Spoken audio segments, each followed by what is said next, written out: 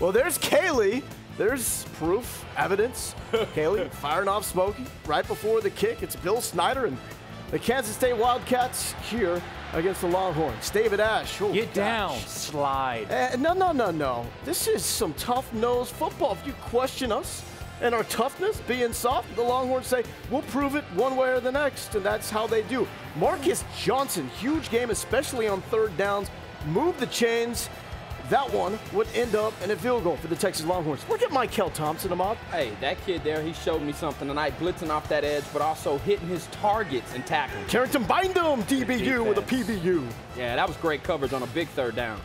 Texas getting the ball back, and Jonathan Gray, Malcolm Brown, a 1-2 punch that we've been waiting to see, Ricky. Yeah, the backs ran hard all night. You know, one of the things that you ask of your back is to make the first guy miss, and they did a good job of doing that all night long. Kendall Sanders, how you doing? No Mike Davis. You still got a big play guy in number 2, 63 yards. That's a touchdown. David Green, how'd it go down? Wow, it's an impact player right there. Got to tell you, man. Hey, but did you see Kennedy Estelle with the block? You get the strong safety coming down, thinking it's a run. David Ash does a little fake, hits him deep. It's a touchdown, man. Mac pumped up, ready to go. The defense, Malcolm Brown. He was one of those guys. But then again, the D-line, they've been there. They've been playing like this. And they played even better today. If you watch these highlights, they're in the offensive backfield every play. Jonathan Gray out of the backfield, got the catch.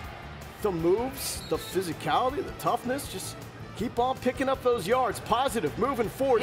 Making the first guy miss. Yeah, that's the difference. And Lowell, what I like, it's 2nd and 4. It's not 2nd and 10. You're talking about the down and distance.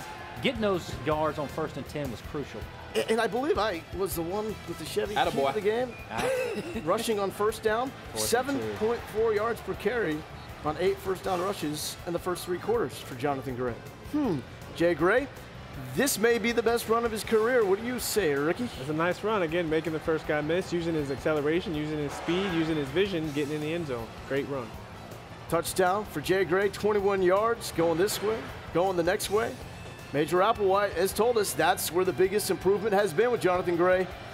The moves in the open field. Back him up at 2nd and 12, but all of a sudden, Tyler Lockett gets going. Couple of passes for 69 yards. And David, the K-State offense wasn't moving anywhere until this drive. Well, that was a beautiful throw and catch. But when you got man-to-man coverage on the outside, they're going to take chances like that. I'm actually shocked K-State didn't take more chances than what they did, but that was a great throw and catch. So 17 straight, then an answer for K-State. And oh my gosh, they got an answer to Kendall Sanders. But it's not Sanders the one that's feeling it. David Ash walks off the sideline. Looked like he was in pain. Came back for that 4th down play, but that was it. They go to the locker room. He essentially stays there. Checked him out for a head injury. Remember, had one of those that kept him out of the loss against Ole Miss. So Case McCoy comes in.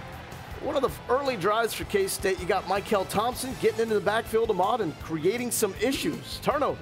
Yeah, this was a great play, and even though he couldn't change direction, it was just the fact that he was there. I believe that's why Hubert bobbled that ball, and it fell right into the hands of Jackson. You got to have some tricky moves. After that recovery, 4th and 2, Alex Delatorre. There he goes, Ricky.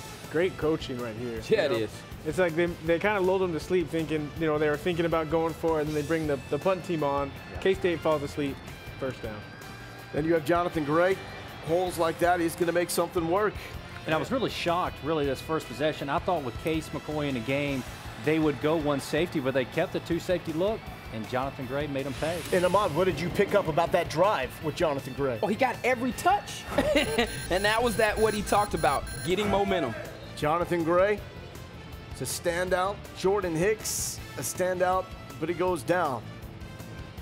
You see Jordan Hicks looking for help. Later saw him carted off, being checked out for an apparent ankle injury because they would lose another linebacker later in the game. 3rd and 1. Texas coming up with a stop.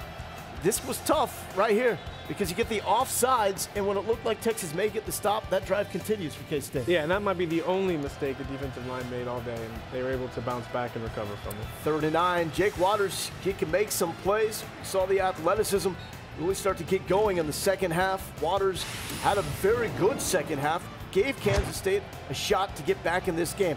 What'd you like about this play, Ricky? Well, the shovel pass. It's a play you call when the defensive line is in the backfield and getting a lot of pressure to slow them down a little bit, and they executed very well.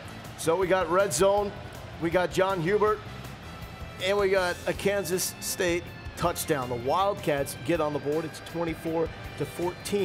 3rd and 2. Case McCoy engineering the drive, and Marcus Johnson on 3rd down again. Spoke earlier about Major having enough confidence in Case to allow him to throw the ball on 3rd and 2. This was huge right here. 3rd and 10, and John Harris able to draw that pass interference, and we got a 1st down. Yeah, he's got to come back to that football there, though, to keep his quarterback's confidence. Play action, drive alive. Case McCoy just flip it out there to Marcus Johnson. He had 1 catch for 8 yards for his career coming into this. 5 catches, 70 yards in this game. Malcolm Brown, yeah, you know what? Marcus Johnson even knows when to get out of the way. But they said this one was down at the 1-foot line. You know Malcolm Brown with that physicality. He wanted that one, Ricky. Yeah, it was a great run on the last play. Didn't quite get in. They give him the ball again. He gets his 6 points. Okay, so watch here. Kind of a crazy situation. Texas had called a timeout, but it wasn't blown dead. So Steve Edmond goes to get Jake Waters, and it's still called for targeting. They always go back. They review this. Remember, a week ago, they overturned it and did not eject Adrian Phillips. However, this one stands, so Steve Edmond out of the game in the 4th quarter. This also means he misses the first half against Iowa State. He's got to lower those hips. He's 6'3", he's a big guy. He's got to learn how to play with leverage so that won't happen. Then you have this situation. Desmond Jackson, legal hands to the face. Adrian Phillips, defensive holding. That moves the ball down to the 1-yard line, and Jake Waters keeps. And we got 7 minutes left. Yep. And we got a ball game, especially when you consider how everything can go haywire in this series, and it has. You don't know what's going on. Right there, though. I thought that was PI. You're looking for something? Yeah. Questionable call. So Kansas State gets the ball back under 5 minutes left, and Jackson Jeffcoat Pops is in the stand. I'm sure he liked that. Yeah, and this is one thing we've seen consistently from the Texas defense is when they are in the game, that they come through and make big plays when big plays are needed. The one guy making the big plays in the passing game, Tyler Lockett, all by his lonesome, 13 catches for a school record, 237 yards. But you have turnovers. I think this is the second coming of the butt fumble. Waters loses it, and Dalton Santos is there. Yeah, he needs to have it high and tight. You know, he should have been watching the demo we gave earlier today. But you know what? Texas getting that luck, and that's what you need sometimes to really get on a run. Especially in this series. Yeah. They've needed a break. Well, how about Santos, too? He's questioned before the game. He only comes in because Edmonds is out. Makes a big play. But this was a bad deal right here. I think Coach Brown said kick it out of bounds. He tried to kick it out of bounds, keeps it in play. But there was like 4 blocking the back. At least 4. Yeah. Tremaine Thompson trying to make the most of it for Kansas State. And look at that. Big old Cedric Flowers. You ain't going any further than this, son.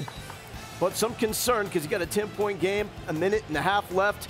Don't hold on to that football. Jackson Jeffcoat will get you every time. 2 sacks in the last 4 minutes, like his pops back in the day with the Dallas Cowboys. How about one more with Cedric Reed? He took over, and even on that play, Jackson Jeffcoat contained, forced him right to Cedric Reed. He took over the game, the senior did, and those 2 defensive ends, they teed off on the quarterback. And when you talk about the leaders on your football team, that's when they got to make that big play, and they did.